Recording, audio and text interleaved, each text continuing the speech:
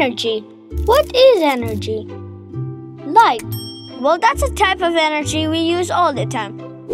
Through outside all day long, we get light from the sun.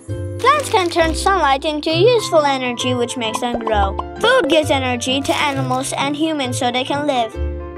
Almost anything that moves can be used to create energy, enough to run machines and turn on the light. Energy from the sun can generate electricity using solar panels. We can also use wind for motion energy. How about water? We need to drink it every day for our energy. Water's movement in rivers and dams also produces energy. There are so many amazing and creative ways we can create the energy that comes through wires into your home, often from far, far away. Wait, what is energy good for?